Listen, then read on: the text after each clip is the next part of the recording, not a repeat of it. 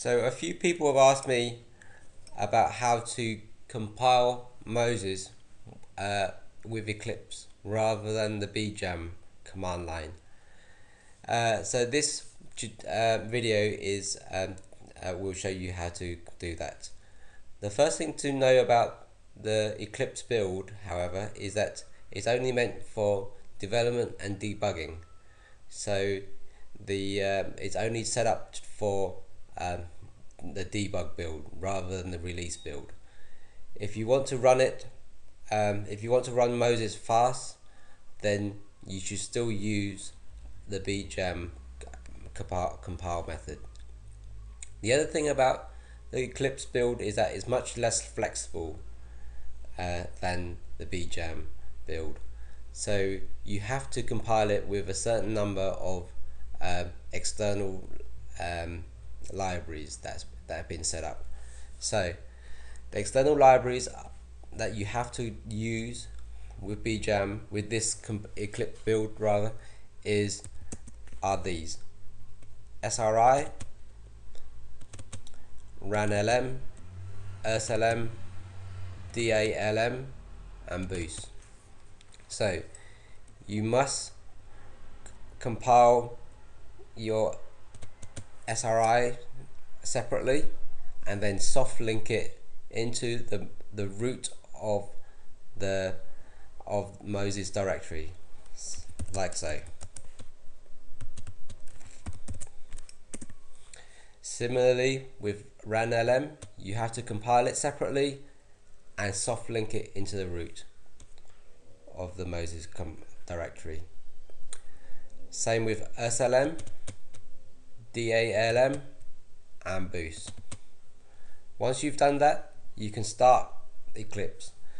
So the Eclipse project has been set up for Eclipse Kepler, which as of July 2014 is the latest Eclipse version. I don't know whether it runs on earlier or later version. I haven't tested it. So when you run Eclipse, it asks you to where you should store the workspace. So for Moses, it must be under the root Moses directory contrib other builds. It can't be under any other directory. So just opening up Eclipse now. So when you open up Eclipse for the first time, your project explorer will have nothing in it. It will be in there. So the first thing we should do is actually to import the projects. So right hand click, import existing projects. So we're going to import all our projects into this workspace. So our projects have been set up and they are under contribs other builds. These are all the projects that have been set up. Import them all.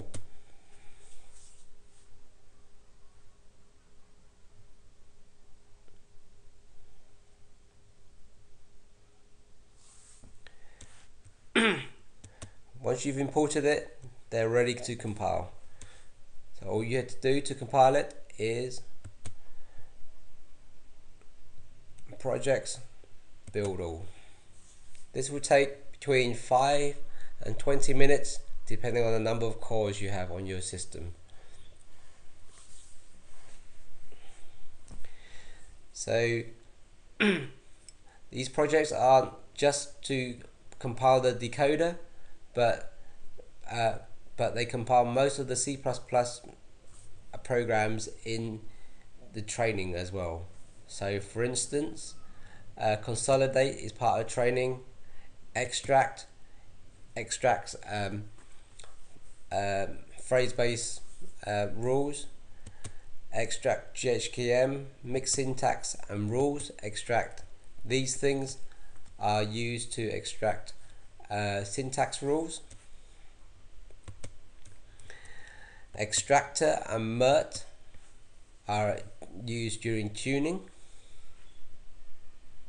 Score is used during training, and LM, Moses chart, Moses command, and on this PT are used by the decoder. So once it's finished, you can debug the commands as normal. So if you want to debug Moses command, go to Run, Debug Configuration, C++ application, add a debug configuration. So make sure this is fill out, projects, and C++ application. Add any command program arguments you want, and debug.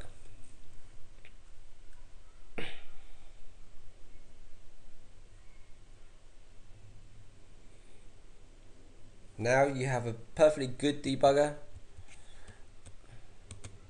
that you can step through, add breakpoints, watch variables, and so on. If you've created a new some new functionality and you want to add it to Moses, then that's very easy, but it's not automatic. So say you've created a new feature function.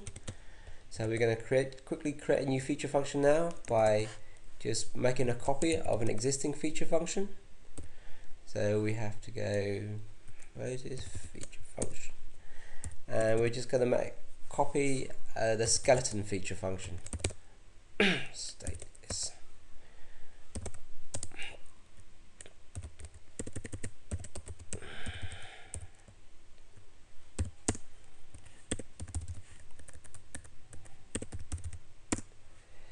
So that's our new feature function called new FF. Now if we want to include it in the Eclipse build, we have to right hand click on where we want to, the folder we want to do it, to import it in. Import file system.